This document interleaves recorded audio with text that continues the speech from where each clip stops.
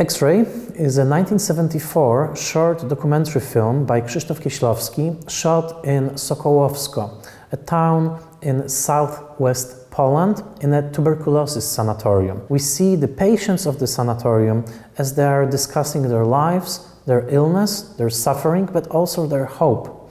We see faces that are definitely touched by disease, and we hear people whose lives were often broken in half by the disease and who needed to recalibrate their dreams and plans as they faced tuberculosis.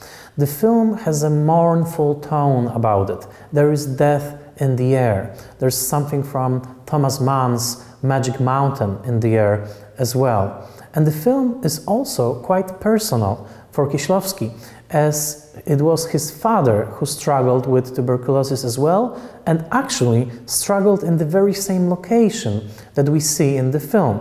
The location is, as I said, Sokołowsko, which was one of the main places in Europe, especially at the beginning of the 20th century, to heal tuberculosis, when it was still a German town. It became Polish after the Second World War ended. We see an actual sanatorium and actual places where not only Kieślowski's father was healing back in the 1950s, but where Kieślowski himself actually grew up. Kieślowski was born in Warsaw in 1941, but he mainly grew up in Sokołowsko, on the main street of Sokołowsko, and there is even a plaque that commemorates the very home that he lived in, across the very cinema that he frequented as a young boy in Sokołowsko. So in a way, Kieślowski is treading a very familiar turf in this film. This is basically the land of his childhood.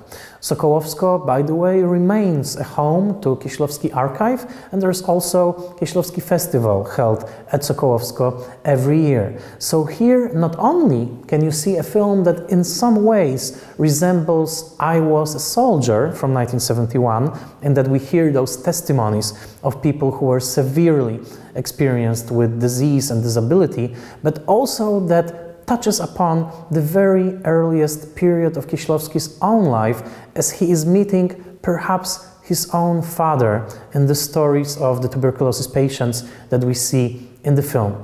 This makes X-Ray a very personal, mournful, and a very beautiful film at the same time.